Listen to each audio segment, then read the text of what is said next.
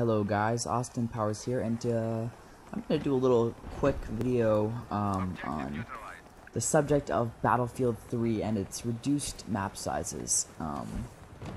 Now, I was kind of confused originally when I started playing on maps like Operation Firestorm, Caspian Border, the ones that are supposed to be massive, to see that it felt like the conquest points were just as close to each other, if not closer than they were in Battlefield Bad Company 2. I mean, I remember having to go a lot farther in Bad Company 2 than I do in this game. I don't know what it is, and it's kind of annoying because I was really excited for these massive maps and battles sprawling all the way across it, and I guess it makes sense because there's only 24 players, which I am disappointed about also.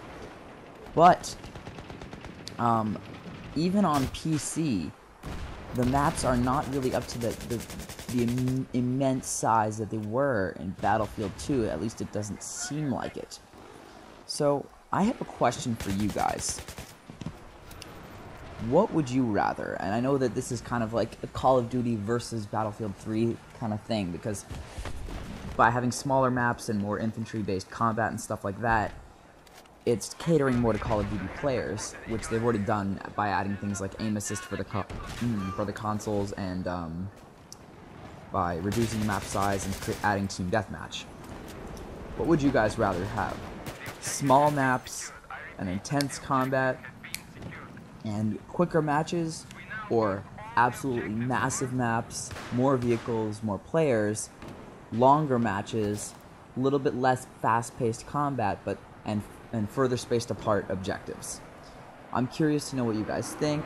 You know, leave a comment and tell me what your opinion is on the matter.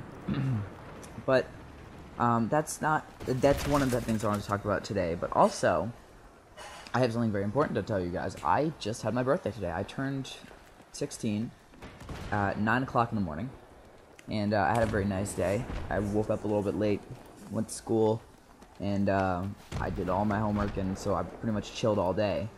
I had a really good dinner, and overall I'm just super psyched. I'm probably gonna get my driver's license sometime in November, I believe. I'm taking a driver's ed course, and really psyched. This weekend there's a bunch of Halloween parties. I love Halloween.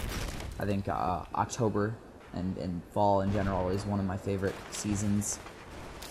And I'm just really happy right now. Not to mention the fact that Battlefield 3 just came out, and Skyrim and Saints Row the Third are about to come out. And speaking of Saints Row the Third, if you haven't already seen my Saints Row the Third character creation videos, go check those out. I created a pretty awesome character.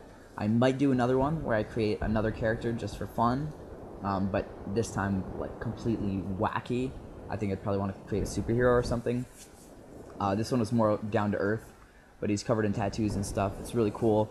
And I did post the code that you need to redeem on Xbox Live Marketplace if you want to download the Initiation Station character creation thing. It's not an open beta thing. It's you have to have the code, and I'm not sure if the code's gonna work for everyone. I'm not sure if it's an individual code or not, but on both of the videos there is a code in the description that you can use on Xbox Live, so you can try that out. Hope you guys can get in and test it out for yourselves, because it is kind of wacky and fun, and it's very intricate. I mean, I'm always scared off by all the sliders and stuff. I kind of just skip over them because I can never, you know, I always end up screwing it up if I play with the sliders too much. So yeah, I mean, I don't really have much else to say. So I guess, yeah, I guess that's it. The gameplay you're seeing here, I'm not exactly sure what I'm going to post for this video yet. I'm either going to be posting some Conquest on Operation Firestorm or some Team Deathmatch on Karg Island. And you know, I don't really like the Team Deathmatch mode, not because I don't like Team Deathmatch in general. I just think that DICE didn't do a very good job of making it Team Deathmatch. I think they kind of screwed it up, because when you use a random spawn point, you can end up right in front of an enemy. I know several times I spawned right behind enemies and been able to kill them quickly, or see them go into a hiding spot and kill them. It's just kind of unfair to the player that spawns in near an enemy, or vice versa. And I really wish they would, do something to make it a little bit more like one team starts on one side, one on the other. I think it's kind of weird the way they did it.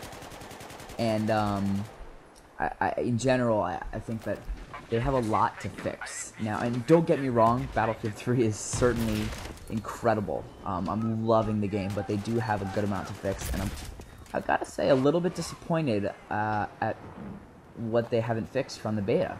Because so far, I've seen the running glitch, which seems to be coming more in the form of just plain lag, which doesn't make any sense considering there should be dedicated servers.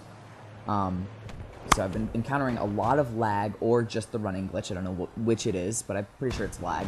And also, if you know that glitch in the beta where when you shot, or when an enemy shot, the little like dust or like spray that would come out of their gun would stay in the air and it would look like it was still firing. Not any bursts or anything, just a little bit of like, it looks like there's just a little bit of like hovering, moving smoke in the air all over the place.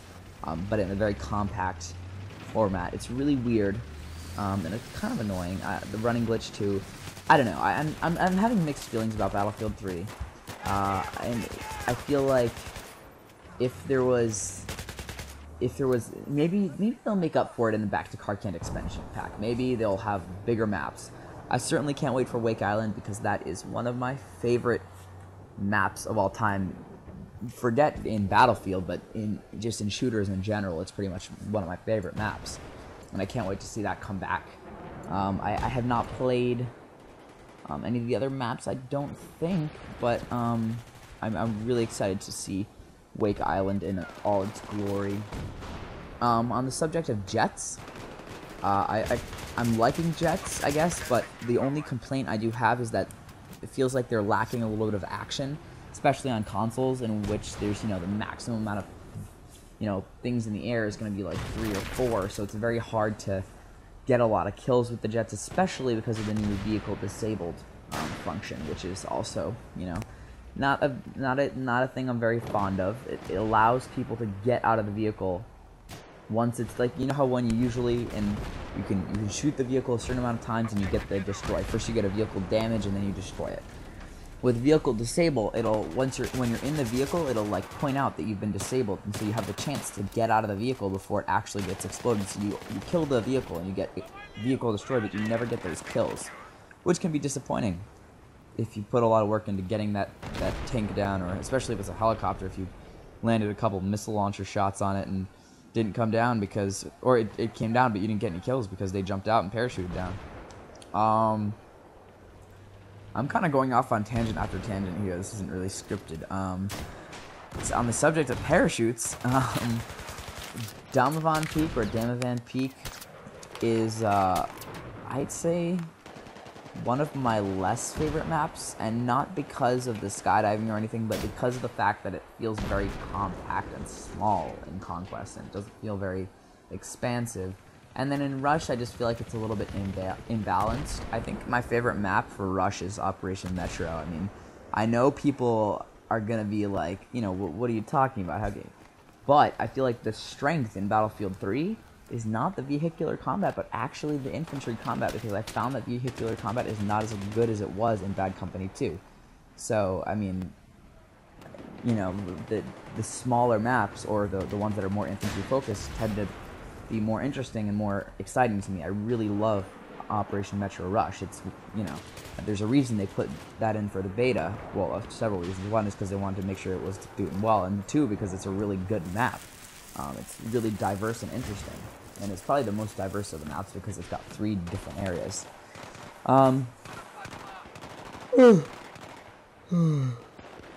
They say yawning is contagious, so I wonder if you guys will yawn too.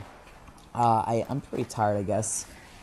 It's been a long couple days, long week, and I don't know, I'm kind of excited for this weekend because of all the parties and stuff, but I feel like I'm going to come back to school on Monday exhausted because I'm not going to get a lot of rest.